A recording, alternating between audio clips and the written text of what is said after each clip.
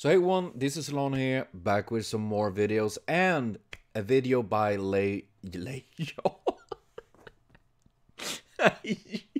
JayLaw is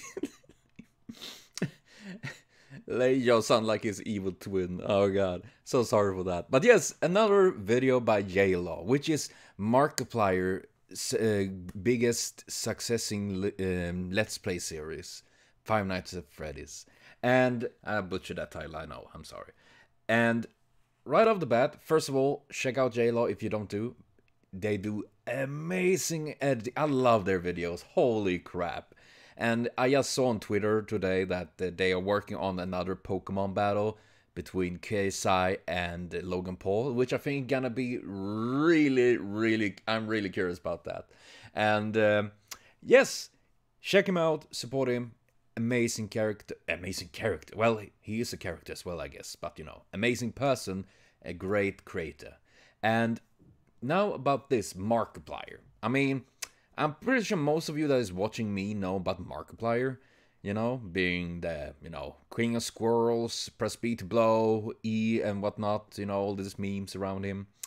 And he definitely rose to fame through Five Nights at Freddy's. He was already a big channel before that. But the momentum from playing Final Fantasy, I don't even know what I'm talking about anymore, guys. But from the moment he played Five Nights at Freddy's, it just really launched him, you know, forward massively. You know, it was the Meteora to Linkin Park or something like that. You know, it was the big thing that really, like, whee, they were really big, but then they just flew really high. And I did watch Markiplier before Five Nights at Freddy's, and I actually really enjoyed watching his old videos. I don't watch him too much today. I do at times, you know. At times have him in the background because I just think it's nice to have. And also, I do say that Markiplier, Jacksepticeye, and Game Grumps are some of these people that I looked up to when I started with YouTube. They were and are still big inspirations for me many times. And I still think it's amazing to see how they just keep growing, and yeah, I genuinely just really like them. And Markiplier seemed to be a generally chill dude. And also, it's kind of fun, because I don't know how many times people have mentioned that I sound like Markiplier, which I take as a compliment, because I really like Markiplier's voice and all of that. I don't personally think I sound like him. Then again, I mean, obviously, you know, the acoustic. I don't hear my voice vibrate in my skull, and all of that. But yeah, seriously, it's pretty fun actually. But yes, sorry for blabbering and all of that. We are here to watch JayLaw's video on Markiplier. I am curious about this. I haven't watched this yet, as of this recording, so to say. So we Over the course of YouTube's history, we've seen time and time again that creating a successful YouTube series can cause a channel to explode. Whether that be a smaller channel or an already established channel, if you can crack the market, it can mean millions of views as well as millions of dollars. So in this series, I'm going to look at the facts and figures behind some of the most successful YouTube series of all time and how they cause channels to go viral. In this episode, I'm going to take a look at one of the gods of YouTube gaming, Markiplier. Yeah, I think that is pretty interesting. I mean, I think most YouTubers, I mean, that is pretty much for most people that starting off with something. It is music, it's art, it's movies, it's, well, anything literally. They often have this, make something, maybe a song, an album, a series, a video, and they just rise to stardom through that. The problem with that is that many times they are cursed by it as well, you know, because, for example, if you make an amazing album that sell like platinum and everything, like, wow, the next album people just expect it to be as good and better, so it can become quite a bit of a curse. Same thing with like, oh, people, you're famous for Five Nights at Freddy's. Well, you playing other games? That's no fun. We want to see Five Nights at Freddy's and stuff like that, you know. For example, I will say is the Game Theorist, you know, Pat and gang. They really grew thanks to the FNaF theories and stuff like that. And they still do a lot of them, you know, because they know that is what the main base of their viewers want. And as said, I mean, as long as they enjoy it, that's great, seriously. Though obviously, it is quite a curse, you know. If they completely stop with that, they probably will lose lots of subs. So, as said, it can be a blessing and a curse.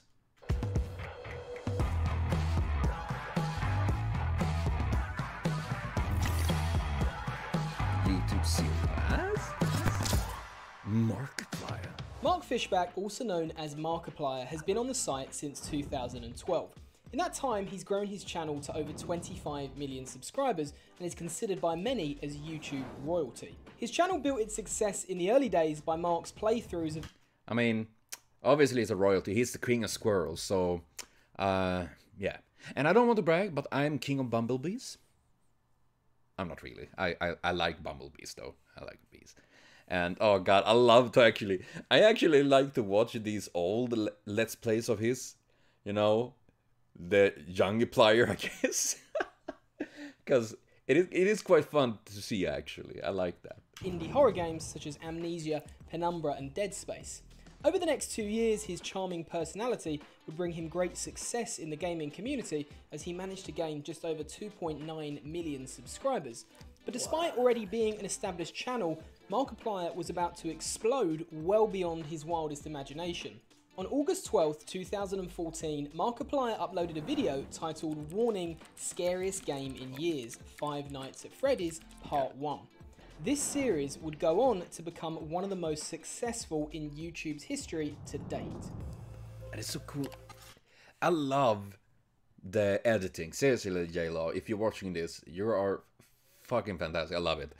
And it's kind of funny because I actually remember watching this, his very first... I actually watched all his 5 Nights at Videos. I said my brain. 5 Nights at Freddy's videos. When I was working with CNC stuff and all that, and worked night shift, and when things were calm, I would go into the, you know, computers and sit there a little bit and watch his 5 Nights of FNaF. I'm gonna say FNaF, it's easier. And yeah, so I actually watched those at work because I was like, oh, what is this? This game looks weird. How can this be scary? God damn it! And I never managed to play through the games. I tried multiple times. I don't have the heart for it. Seriously, I'm not joking. My anxiety, I can't handle it. The stress, the panic, I can't. For 1 billion, goddamn. Markiplier is probably best known to many as a result of his Five Nights at Freddy's series.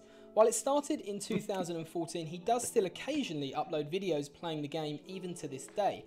However, I'm specifically going to look at the success of this series only over the first year of when he started playing it. The reason for that is because after the first year of his Five Nights at Freddy's series, the videos of him playing the game became a little bit more sporadic, and it was during those first 12 months that the series really helped his channel to blow up. So what is Five Nights at Freddy's?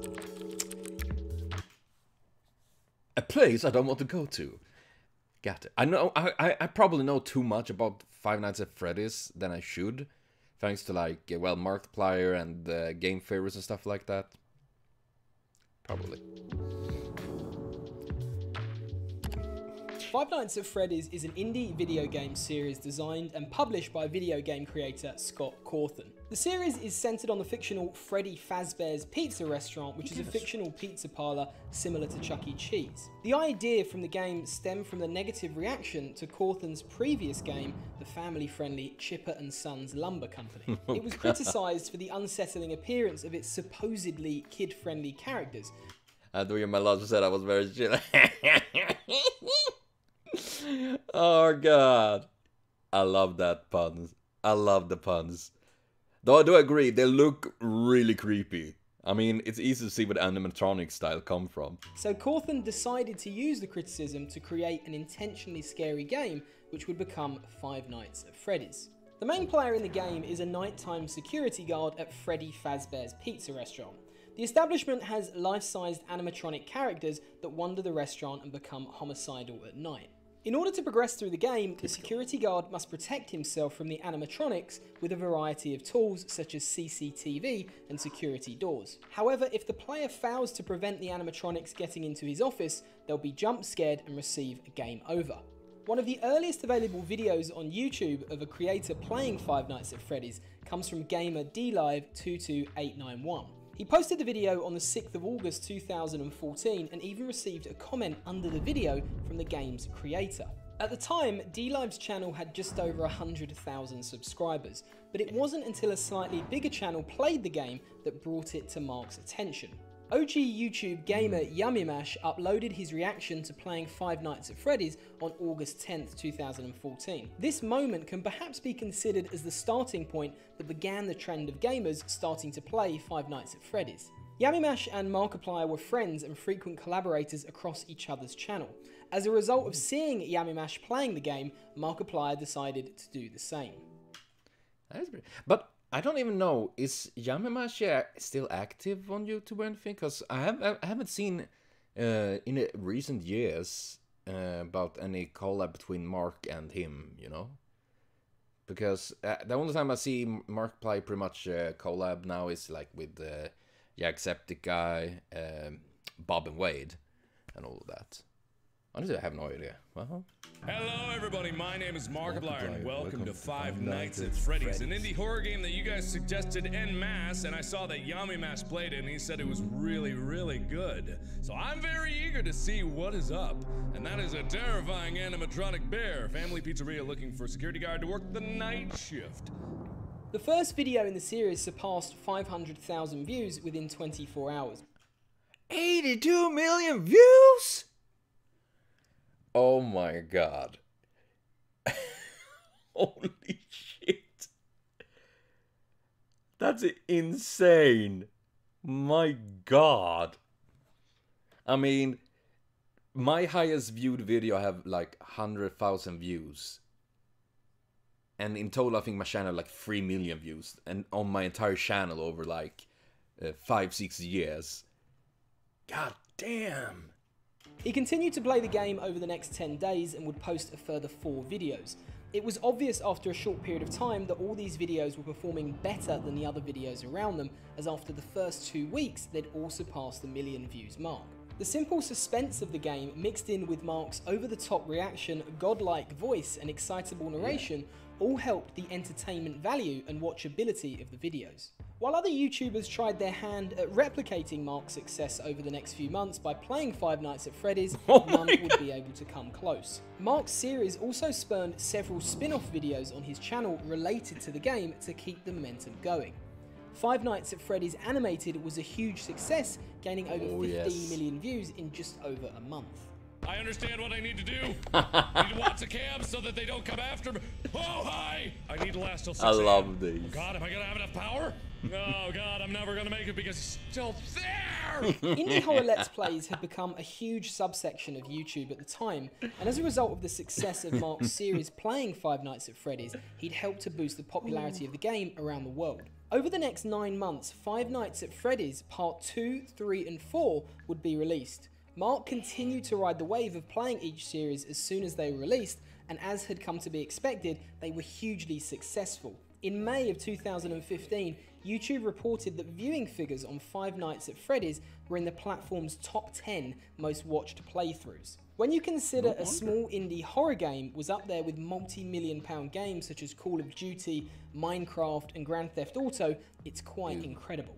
Mark's impact on the game across the site was unlike anything that had been seen before, and while you can't say it was all as a result of Markiplier that Five Nights at Freddy's became so popular, he absolutely played an integral part in why the game became so well liked. Once Mark had finished playing Part 4 of the series and uploaded the animated version to go with it, it would be almost exactly 1 year since he uploaded the very first video of him playing the game. In that time, Markiplier's channel gained just over 6,428,000 subscribers. Even to this day, despite the fact that his channel has 25 million subs, he would never be able to replicate the success of the series or have a better year on YouTube by way of subscribers gained. This gives us an amazing insight into how successful and beloved the series was, and really the effect it had in turning Markiplier into a household name on YouTube. But perhaps what's most incredible is the viewing figures. During that year, Mark uploaded 42 videos related to Five Nights at Freddy's.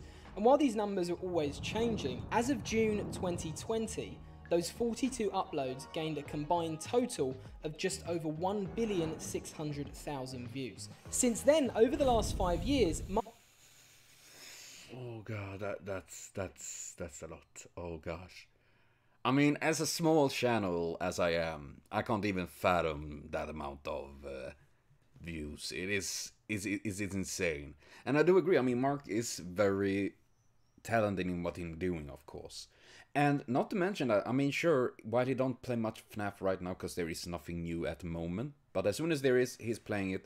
But he's doing a lot of other things that I think is pretty interesting, like the Unus Anus Anus kind of thing, whatever, you know, that channel he made with, is it Ethan Crank Gameplay? You know, all that stuff. And he made this, like, Who Killed Markiplier and all of this stuff, which I think is just fucking amazing. And it's really fun to see. I think it's generally just cool to see that how they can expand on stuff like this. Mark has still continued to play the game, but in most cases, other than the sister location series, he hasn't been able to quite replicate the same success as the originals had. Markiplier's Five Nights at Freddy's series is possibly the most successful gaming series ever on YouTube. Most creators' legacies on the site are usually defined by their successful series and ends up becoming what they're remembered for.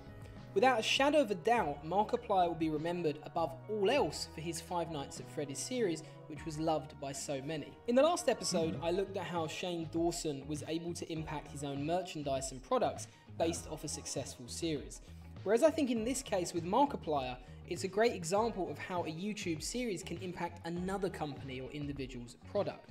Five Nights at Freddy's was pulling more watch time on YouTube than Call of Duty in 2015. Of course, other YouTubers were playing the game, which helped it grow in popularity, but without Markiplier's contribution, would Five Nights at Freddy's have been as big as it was? I'll let you decide that one.